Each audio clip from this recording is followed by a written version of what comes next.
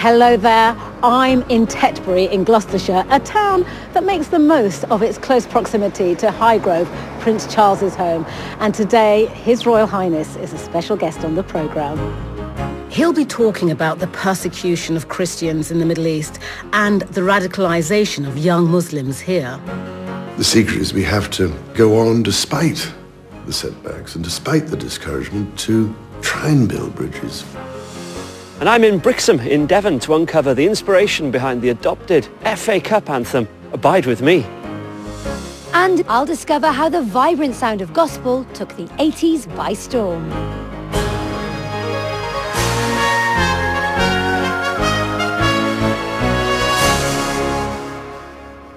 And there's a fantastic range of music for you to sing along to if you want to, from all over the UK, including a performance by the BBC Philharmonic Orchestra and the Huddersfield Choral Society. But first, we begin with a hymn of praise.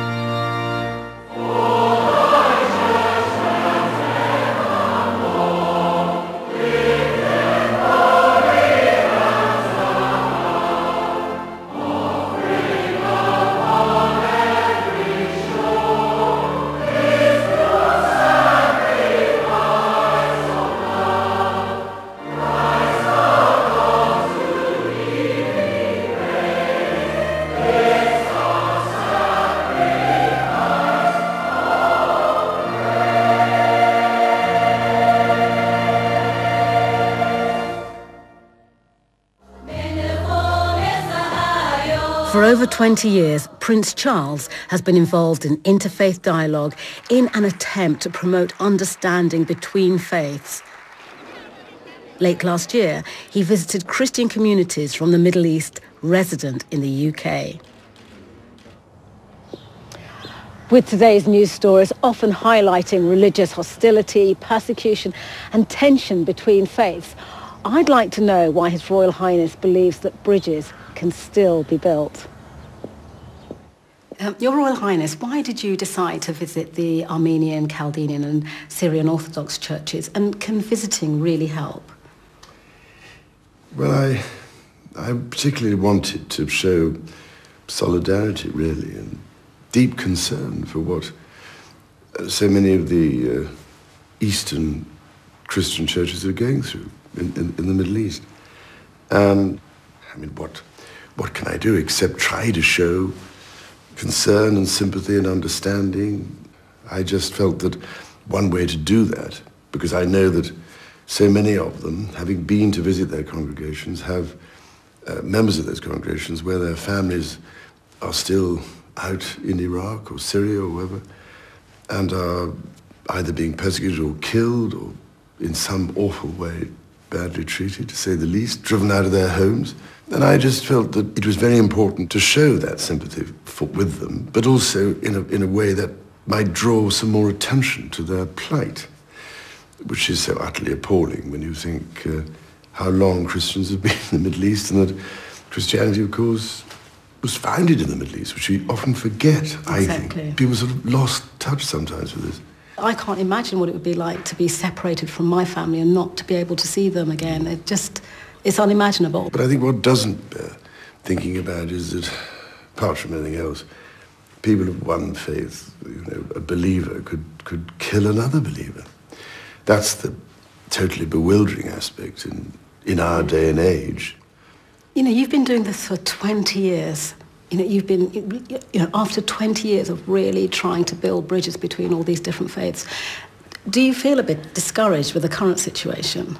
Well, inevitably, I find it heartbreaking that these sort of things should happen, particularly when I know that in many ways there's never been more activity going on, with interfaith dialogue and endless efforts made to bring everybody together, to remind us all of our shared common Abrahamic roots and origins.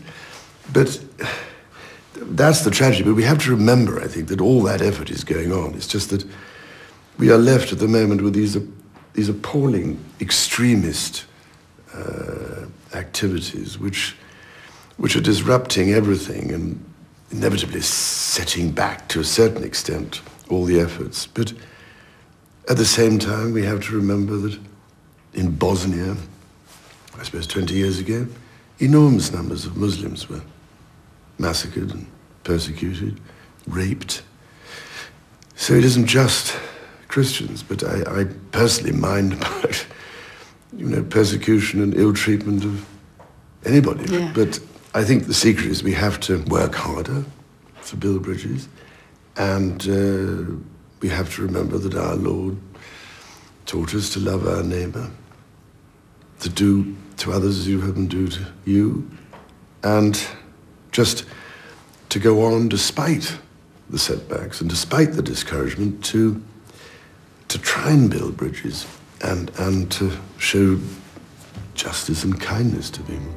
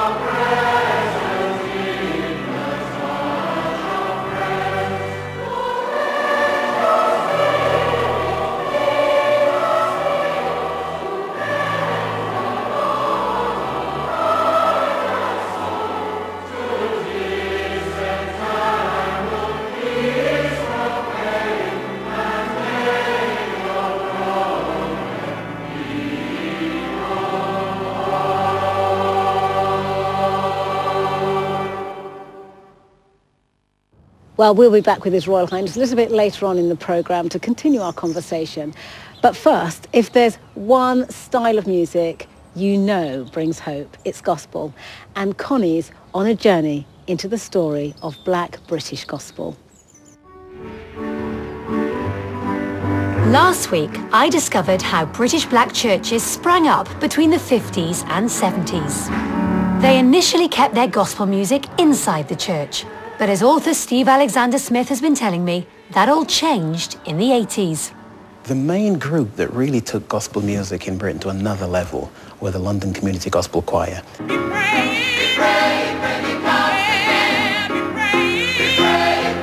As set up by Basil Mead back in 1982. The choirs are coming out of the church as it is, and are taking the music into secular places where people who don't normally go to church can hear gospel music now.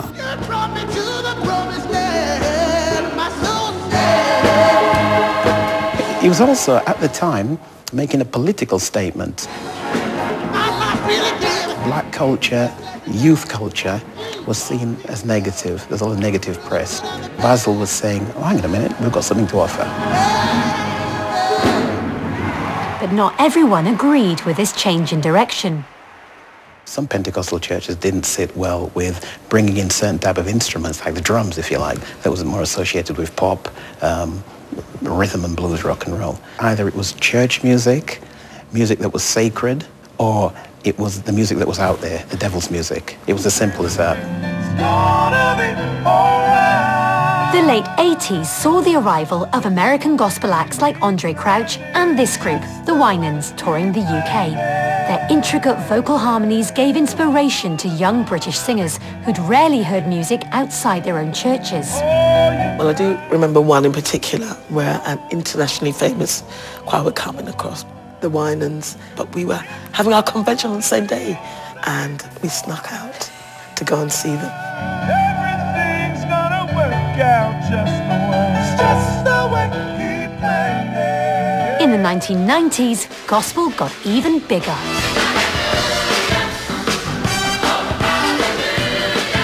All of a sudden, gospel music was on TV, it was on the radio. My choir, the Kingdom Choir, was everywhere, doing a lot of high-profile stuff. I think it brought about an acceptance of gospel. We are meant to take the gospel outside of the four walls. I'm a strong believer. I don't think God or faith can be boxed inside a church. Next week, I'll hear about the transformation of British gospel in the last decade.